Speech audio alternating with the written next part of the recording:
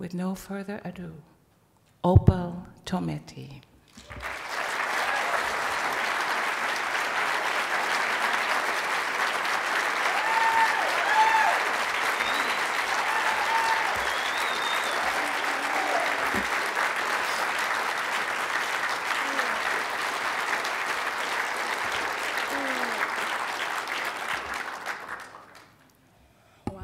Thank you for that introduction. I didn't know that.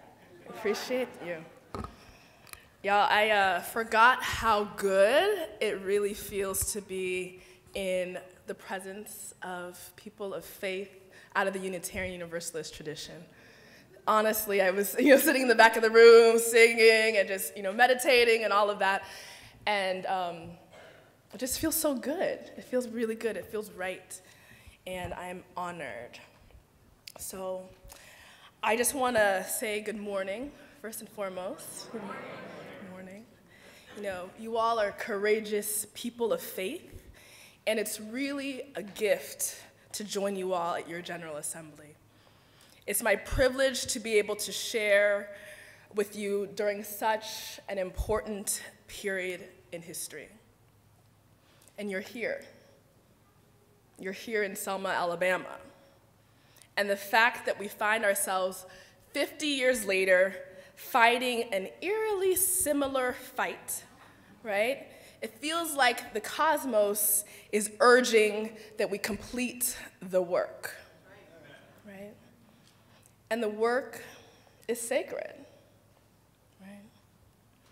There's something that's simply divine about this period that we're living in. And we, as people of faith, are the ones who dare not only believe, but we put actions around our beliefs. We know that justice is not inevitable. It is something that will not be achieved passively. And the Unitarian Universalist tradition is one that knows that we, as stewards of faith, are called to actively bend the arc towards justice. And that's why, to me, this day and this period of time, this weekend, when we're commemorating our elders, our forebears, it's not merely about a bridge crossing that happened in the past. We know that. It's active, it's living, and like you all have said, it's a living legacy. And it's beckoning us to walk boldly in the tradition of faith-filled resistance, like our forebears, Diane Nash, Bayard Rustin, Martin Luther King Jr., John Lewis, Ella Baker, and so many others. And so to be able to share with you and build with you is not something that I take lightly, because I come from a prophetic Christian tradition. My parents are Nigerian immigrants, people who came to the United States and their first place of refuge was the church. And now my father is the pastor of a church in Phoenix, Arizona, which is now home to many different African immigrants and some Latino immigrants, some white folks, and East Indian parishioners. And my parents were the embodiment of a tradition that says you belong, and you belong everywhere. As a child of God, you are endowed with the right to make home and be safe wherever you find yourself.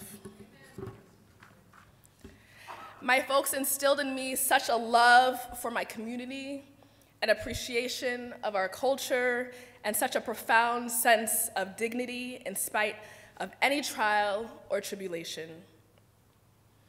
They taught me that you actually have to live the prophetic. You have to be what you wish to see in the world. So, how many of you know that the uprising we saw in August 2014 and throughout much of the fall was not in response solely to the murder of Mike Brown or Eric Garner or the non-indictments. Y'all know that, right? So how many of you know that it was actually a collective response to the decades of racial injustice and assault that has weighed heavily on the Black community? Y'all knew that, right? And I just want to make sure, so we're clear.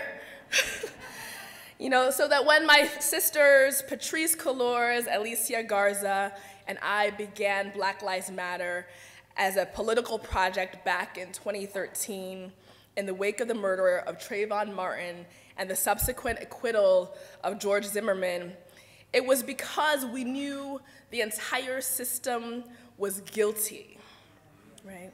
It was guilty of state violence. And we wanted our communities to give voice to that, while at the same time, it was out of a deep desire to share love with our people, to remind ourselves that Black lives matter. Our lives do, in fact, matter. A recent Salon article compiled some alarming research. One of the reports they found showed that white people, including police, see Black children as older and less innocent than white children. And another UCLA psychological study surveyed mostly white male officers to determine prejudice and unconscious dehumanization of Black people. And in that study, they found a correlation between officers who unconsciously dehumanized Black people and those who had used force against Black children in their custody. Now, this same study also found that white female college students saw Black and white children as equally innocent until age 9. But after age 9, Black children were viewed as much older than their non-Black counterparts. Then, of course, there have been other studies that show white people feel less empathy toward Black people in pain than they do for their white counterparts experiencing pain. And several other reports that find that white people view lighter-skinned African Americans and Latinos as more, quote, intelligent, competent, trustworthy, and reliable than their darker-skinned peers. Now, these findings I've shared from these reports are implicit biases. They're ways of thinking that inform the way our entire society works. And what the Black Lives Matter co-founders, so myself, Patricia, and I, believed when we started this project is that it was time to do away with respectability politics.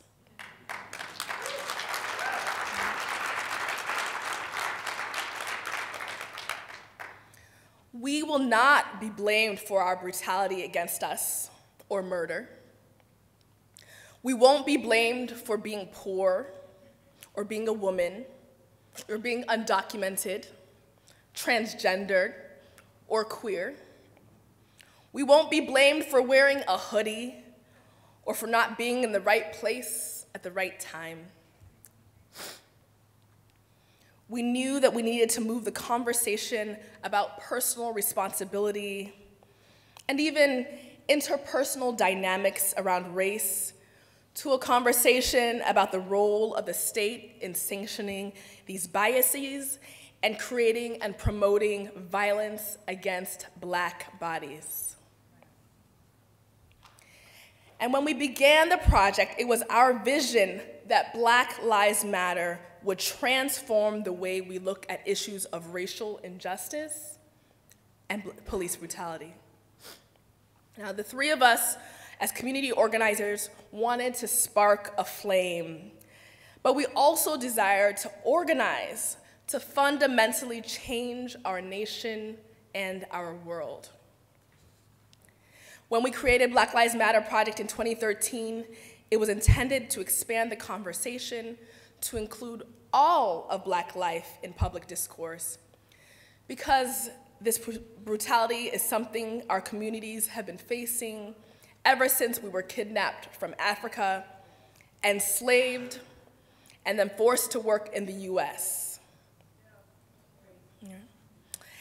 Hashtag Black Lives Matter is a pushback against the status quo. We are naming that we are not living in a post-racial society. Yeah. And we decidedly wanted the nation to confront anti-Black racism, especially since there's been the move to more politically correct terms such as people of color, which, to be honest, is an overgeneralization that doesn't get to the heart of the ways in which Black people are typically most acutely impacted by injustice, because our laws don't take account of structural racism. Now, it's paramount that our society recognize the role of anti-Black structural racism in the US, and that our 21st century multiracial social movements uplift and centralize the issues of those community members who are impacted and are living at the margins. We know that if we do, we'll get closer to real justice for all of us. Moreover, it's been widely documented that the gains made by and with the Black community have always led to better standards of living for all of us. Right? And by all, I mean all, right? Right? So the challenge for us is to realize that anti-Black racism operates at a society-wide level. It colludes in a seamless web of policies, practices, and beliefs to oppress and disempower Black communities. Systemic racism reinvents itself to conform to what is publicly acceptable, leaving the quality of Black life diminished and more permanently fixed with each passing decade. And any outcry or attempt to expose this cycle of oppression is often ignored or dismissed by broader US society because it seems rational or insignificant. Family, we must divest from this structural oppression.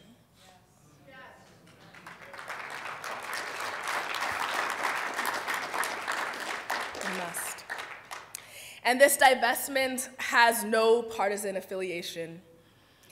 And I appreciate this because as people of faith, our affiliations are far deeper. Our affiliations are to a divine knowledge of our dignity, our own sacredness manifest on earth, and the intent that God would actually have us all free. As people made in the image of the Creator, we too are designed to be creators. We are designed to be the architects of our own human destiny. And anything that stands against that is an affront to all of humanity.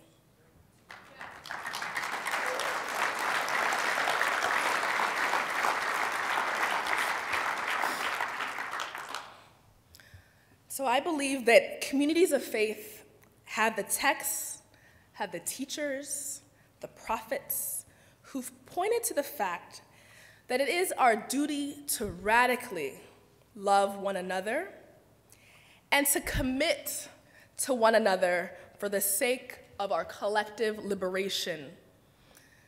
Because whether or not we like it, we are bound to one another.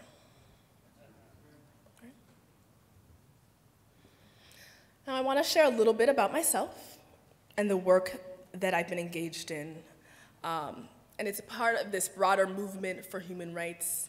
And as was mentioned, a lot of my work has been in the immigrant rights movement. I am a first-generation Nigerian American, meaning my parents, like I said earlier, are from Nigeria. They're immigrants who moved to Phoenix back in the 80s.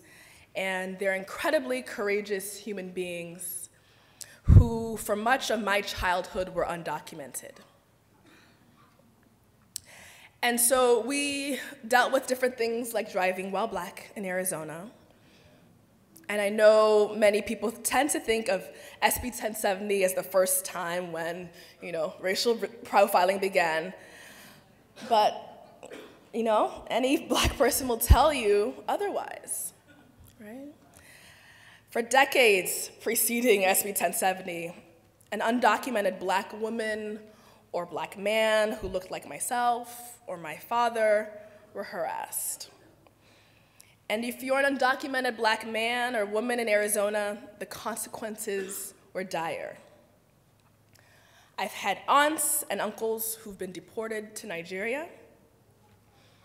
And in fact, my best friend came to live with me during high school because her mom was deported after making a few tough decisions to help make ends meet.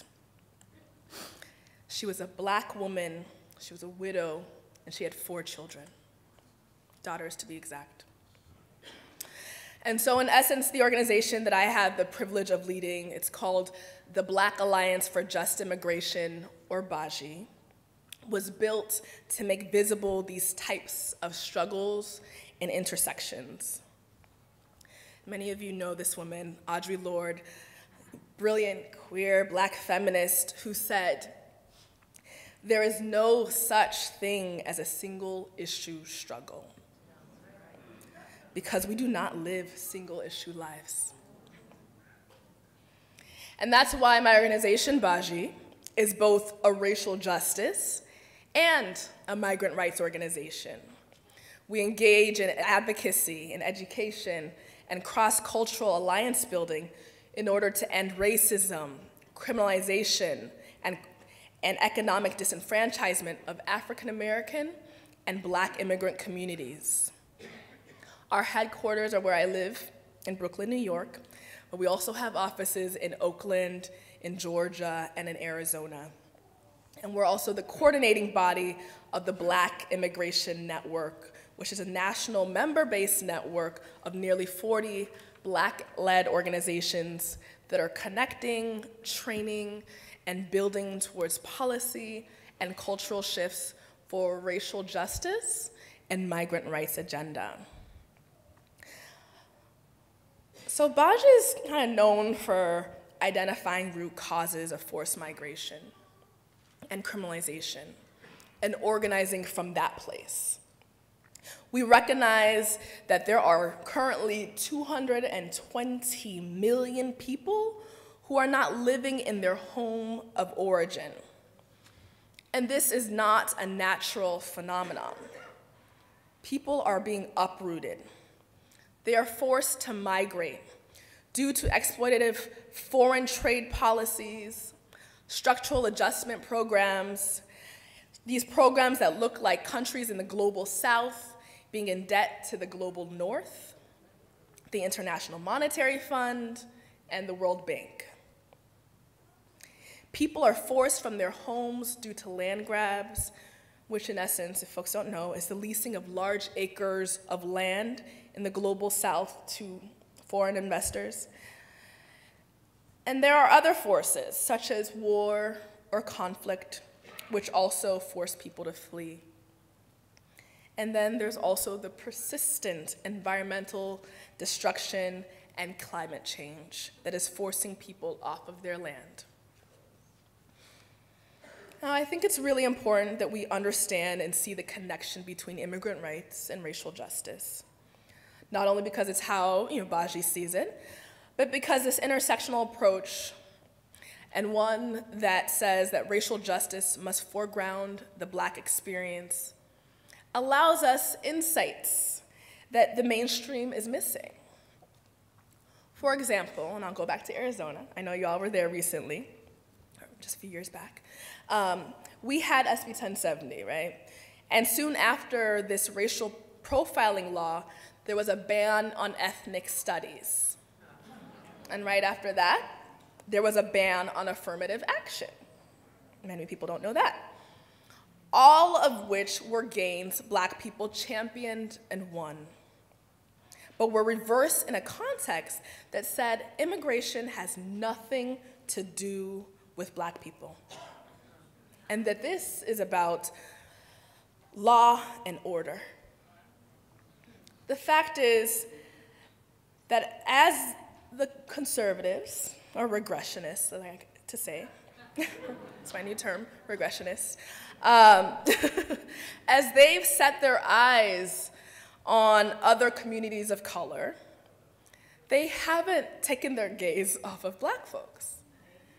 They're only adapting their strategy for the demographic context. And in the progress, they're creating a normalization of their approach. When we peel back the layers a bit further, we find that many of those pushing these regressive anti-immigrant laws have ties to the KKK and many conservative white supremacist think tanks. They have a vested interest in pitting our communities against one another for social control and for corporate profit.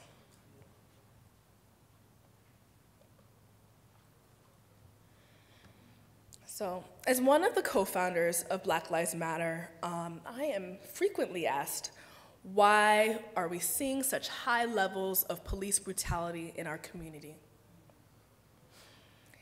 And I think we should know that it's because of the criminalization of Black communities. It's really clear. Not because of quote unquote criminals or rising crime. It's because of racist theories like broken windows that allow for hyper-policing. For those of you who may not know what broken windows is, I'll explain it.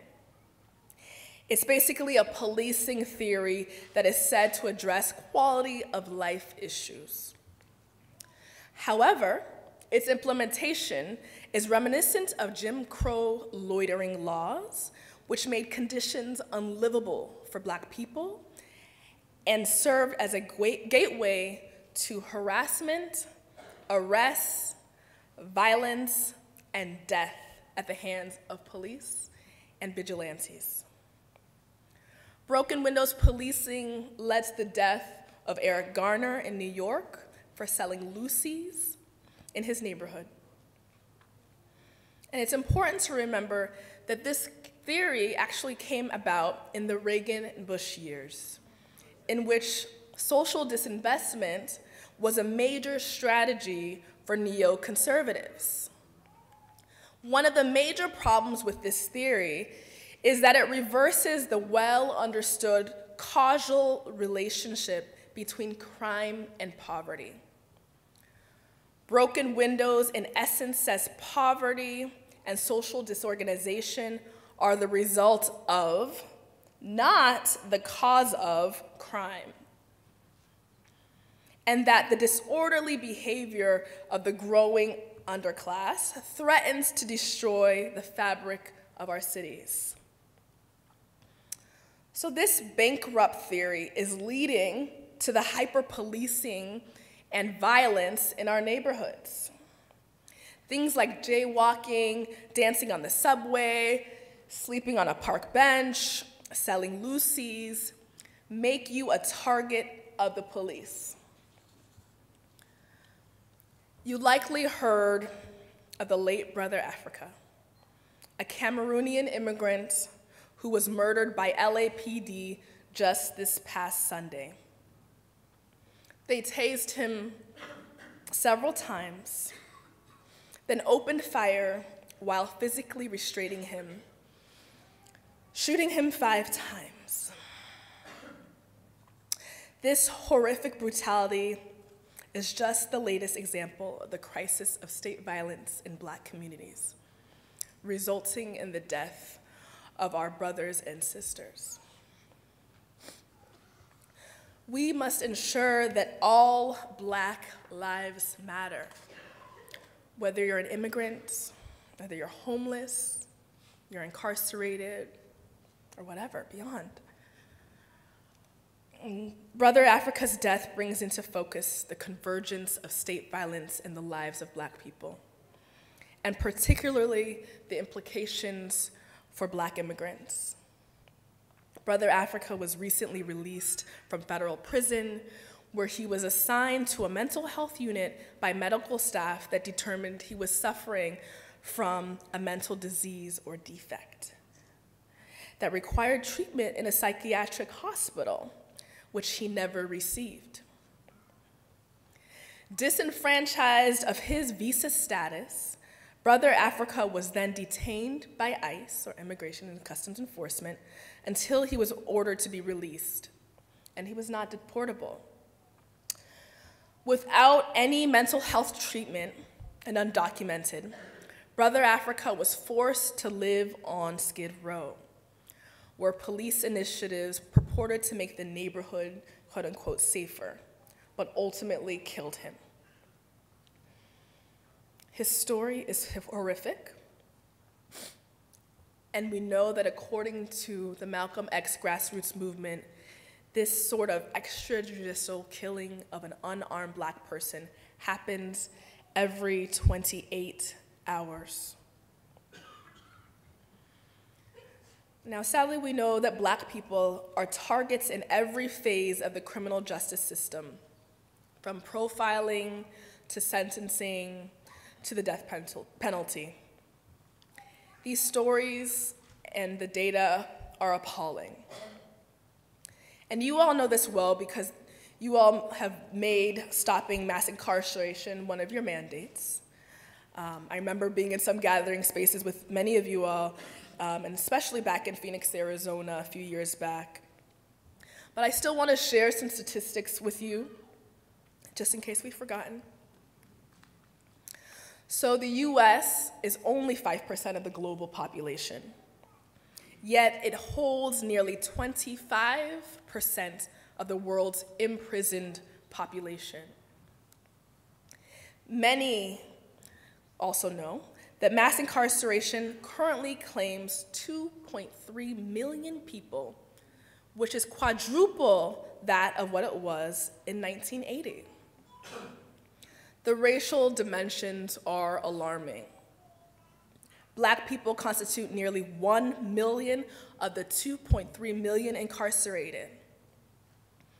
And Black immigrants from Africa and the Caribbean are also overrepresented in immigration detention centers and deportation proceedings. Black women are half of the prison population, although they are only 12% of the female population. 12%. And Black women are also the fastest growing imprisoned population, right? So those are the facts. That's what we're living in. And one last thing I want to share with you all is that President Clinton, before he was in office, there were probably about 1 million people who were incarcerated. And by the time he left office, there were 2 million. It doubled. So just sit with that. Because that took place and was the result of our quote-unquote first Black president. And you can also see what's happening under our second Black president. And I digress. We can do that in Q&A. But all of this is quite sobering, right? It constitutes state violence. That's what we're seeing, all these assaults. And state violence impacts our complex identities and sometimes even creates our identities. State violence is what allows a group of people to be marked as illegal. It is what allows for the disenfranchisement of people who've had encounters with the law and then are systematically left out of programs that could potentially reintegrate them into society. Instead, forcing them back into activities that likely got them criminalized and imprisoned in the first place. State violence is what will send a woman to prison for defending herself against an abusive partner while simultaneously leaving her children without a parent and forever locking them into a system of surveillance. State violence is what forces people around the globe to make the treacherous journey in order to try to make a better living to provide for one's family. Now, I've been describing anti-Black violence as a disease. And police brutality, mass incarceration, health disparities, high unemployment, poverty, deportation, education inequality, substandard housing are all symptoms of this disease. And we must organize. We must organize culturally and politically against the systems that operate with anti-Black logic and bias, and that leave our lives diminished all across the board. And addressing state violence is what led to the creation of Black Lives Matter. The tipping point for our movement was when people were willing to put their bodies on the line and stayed in the streets. I remember speaking with many local residents in Ferguson during the Black Lives Matter Freedom Ride that my sister Patrice Couleurs and brother Darnell Moore organized last Labor Day weekend. And people, time and time again, while we were in Ferguson, were saying things to me like, you know, we're willing to die for this. They were literally saying that, and they meant it. In essence, they were articulating that there were things that got so bad that they had nothing left to lose, and that they would be better off fighting with their dignity intact. Beloved, there is no substitute for people of conscience rising up to shut it down. There's no substitute.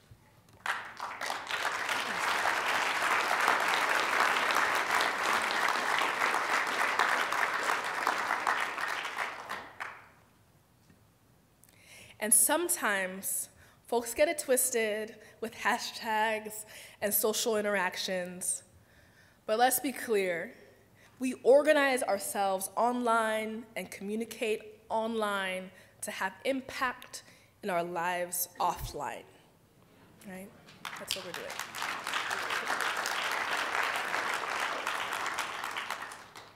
And we're growing as a movement because people are fed up.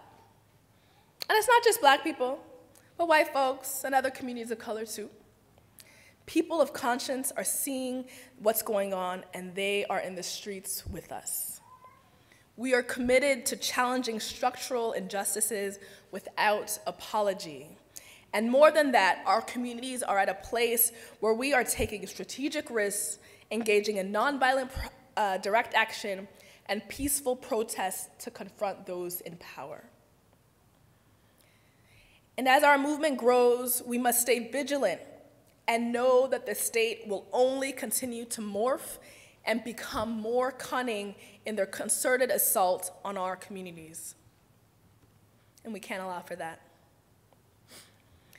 Now, out of the Black Lives Matter Freedom Ride to Ferguson, we have now grown from a political project into a national network of 26 chapters across the country. And yeah, you can clap for that. It's pretty amazing. And 2 of those chapters are actually outside of the US. And there are many people in different countries who are actually every day reaching out saying that they want to create a chapter in their country. And I think this is important that we know this because our chapters are always led by people who are typically on the margins of the margins, even within the Black community, and it's pretty astounding. They're also comprised by people who are clear. that they're dedicated to justice and self-determination. And as we grow the movement, we've begun taking time to articulate our guiding principles that allow us to be our most powerful, free, and visionary selves. And some of the principles that guide this Black Lives Matter international network and movement are the fact that we're committed to acknowledging, respecting, and celebrating our differences. We don't hide from that. We see ourselves as part of a global Black family. And we're guided by the fact that Black lives matter. All Black lives, regardless of actual or perceived sexual identity, gender expression, economic status, ability or disability, religious beliefs or disbeliefs, immigration status, or even geographic location. We are committed to ensuring that Black Lives Matter Network is a Black woman affirming space. Yeah.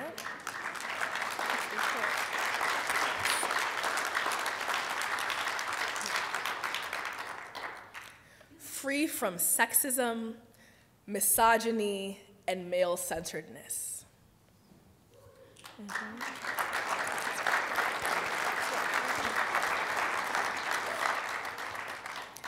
We are committed to practicing empathy when we engage with comrades with the intent to learn about and connect with their contexts. We are fostering a queer affirming network.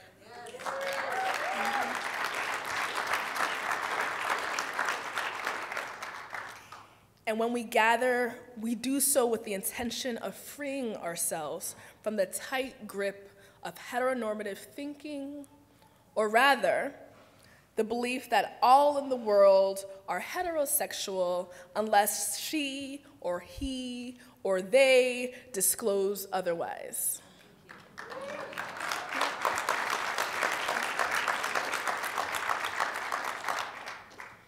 We're also committed to embracing and making space for our trans brothers and sisters to participate and lead.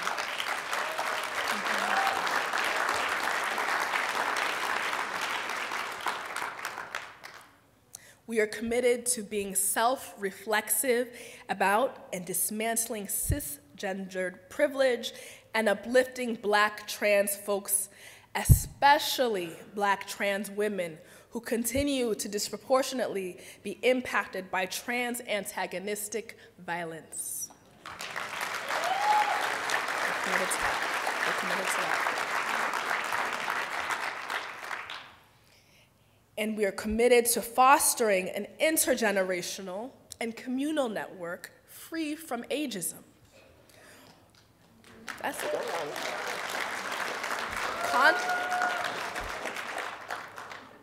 We believe that all people, regardless of age, show up with a capacity to learn and to lead.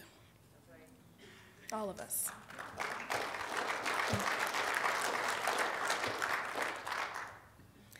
And we are committed to embodying and practicing justice, liberation, and peace in our engagements with one another.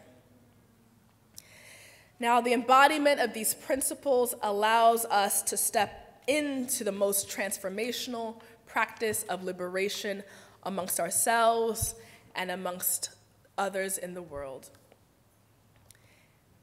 And we believe that it'll take a multiracial movement for Black lives in order that we may all achieve full liberation, dignity, and human rights.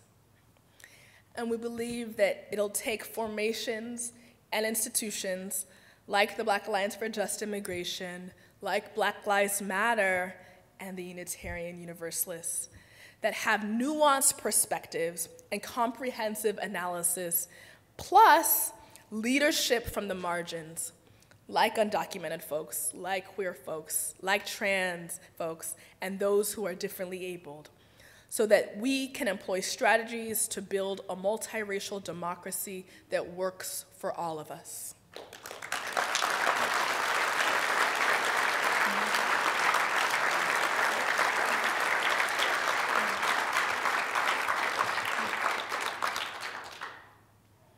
We know at the end of the day, when Black people get free, we all get free.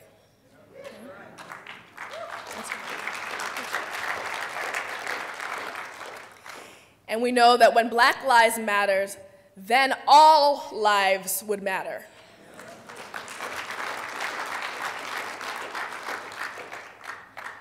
Now, we often share a quote by our sister Assata Shakur, who's been exiled. And this quote is ultimately the pledge and commitment of the Black Lives Matter movement. And she says this: "It is our duty to fight for our freedom. It is our duty to win. We must love and support each other. We have nothing to lose but our chains." Now, we can't stop until we all get free, right? And we know that we can't get free until Black Lives Matter. And I know that we were all created to be alive in this time period for this specific work. No matter where we are, no matter your location, you have a set of experiences and gifts that we all need in order for us to get free. And there is no doubt in my mind and in my heart that we truly are the ones that we have been waiting for. Okay? Now, I just want to end there because I want to give some time for Q&A and maybe some comments or feedback to what I've just shared. I want to thank you for your graciousness, your brilliance, your courage, your persistence. Thank you.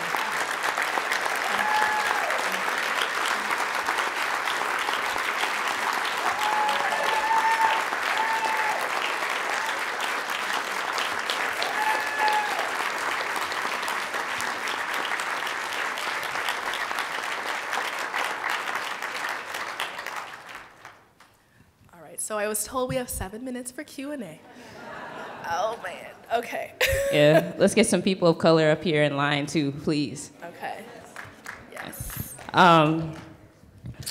So I want to thank you. My name is Asha Gildersleeve. I'm an organizer with Black Lives Matter Minneapolis, and it's because of you, Alicia, and Patrice. So thank you so much, and I have a lot of love for you, sister. I just want to ask, what is your response for the folks, is usually the elders and other people that have critiques about the Black Lives Matter movement that say we don't have enough strategy, we don't have clear leaders, and we don't have enough love, music, and workshops and trainings in our movement. What do you have? What is it that you have to say about our movement that people don't really understand, and things that we need to work on and things that we're getting right? Basically. Okay, thank you. Oh, so dope. And I'll be here, so we'll connect some more. Thank you. That's a good question, and we only have a short period of time, so I'll try and hit a couple points. What I say to folks who think that we're not intergenerational, or that we shun, elders, or that elders actually think bad about us, I actually tell people to look around, to really look around, because I actually am in contact with many elders who still mentor me to this day, who I call on the phone like every other day. And so I think we need to stop looking at celebrity elders as models of intergenerational leadership.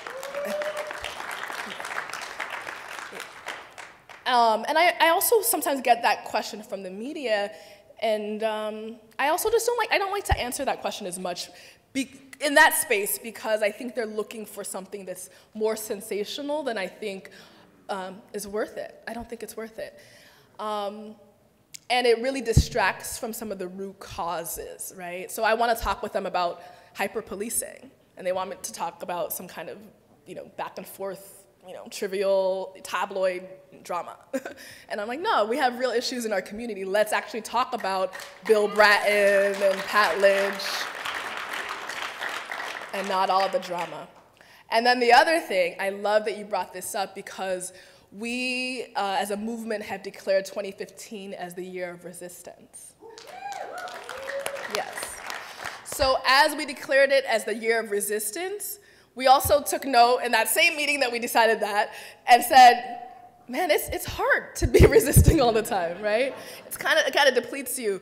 And so we said 2015 will actually also be the year of resilience, so resistance and resilience. Right? So taking care of ourselves, taking care of one another, really deepening our roots in cultural organizing and practices that are really nurturing and healing, and making sure that we're an integrated movement, right? And that we're creating, as we're fighting and dismantling, but we also really just need to be creating, right? We need to be nurturing that feminine energy and wisdom that tell us to create. So I would encourage people to look for that. And then we have so many amazing culture workers who are developing poems and plays. And I don't know if you all saw, last month was Black History Month, and we renamed it Black Future Month, and it was dope. It was really great. We partnered with Huffington Post Black Voices, and we had 28 articles written by 28 different organizers who talked about various issues, from reproductive justice to LGBTQ rights to homelessness to HIV/AIDS, and it was brilliant. So go back and look at that, because they were actually talking about what it would look like for our lives to be just and full and free in those different realms, and it was just great. And at the same time that we did that, we also did a poster series that lives on our Tumblr. And we asked different Black artists to envision the future. So it's #Visions of a Black Future. And they put out these beautiful, brilliant images of free, full, dynamic, amazing Black life. So I encourage you to check out that series, Visions of a Black Future. So thanks for that question. Yeah.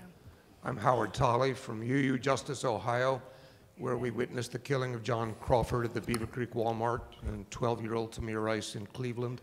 Yeah.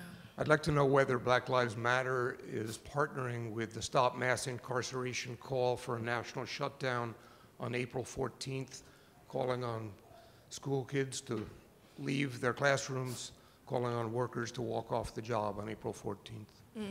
So I've definitely heard about the call, and we are in solidarity with that call. We definitely think that people need to walk out, to shut it down, and we believe in partnering with existing institutions and making those types of calls. So I believe many of our affiliates will be taking part in that.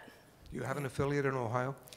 We do not, but we're working with the Ohio Students Association as well. Yeah, so you know them, yep.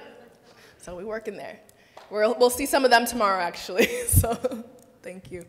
Hey, I think I've been warned to talk quick. So, yeah, okay. My name is Lena Catherine Gardner. I'm here with Aja from Black Lives Matter Minneapolis. Yay!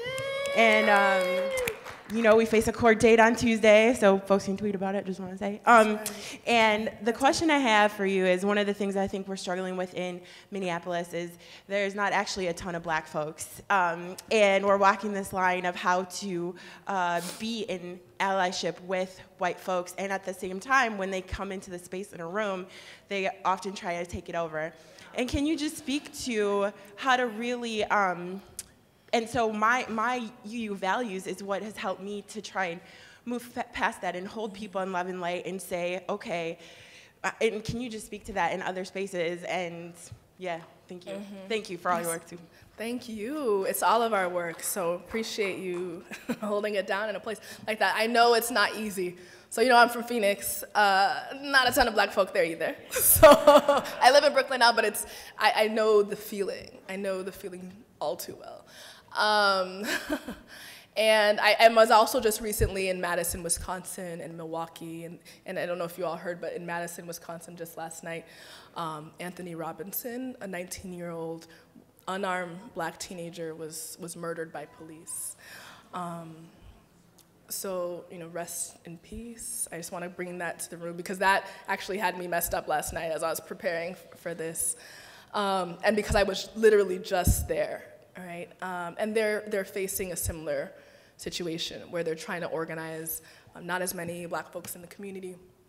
But what we've found in some spaces that has been working has been really encouraging white racial justice allies to hold some space for training, for relationship building, and doing that work within the white community before bringing our communities together like that. I think that just has to be done on principle. Okay.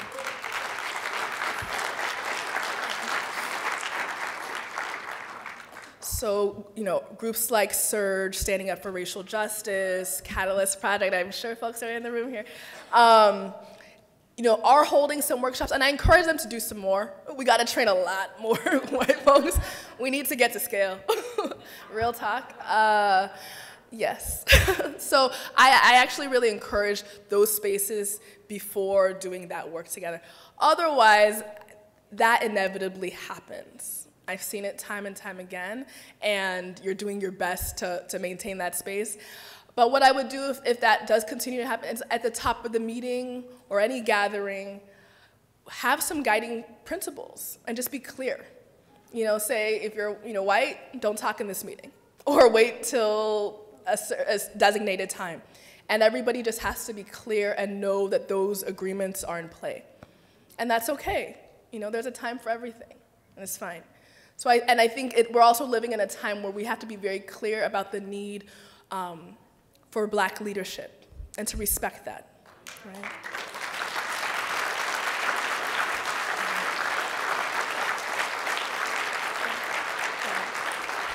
Keep on. Keep on.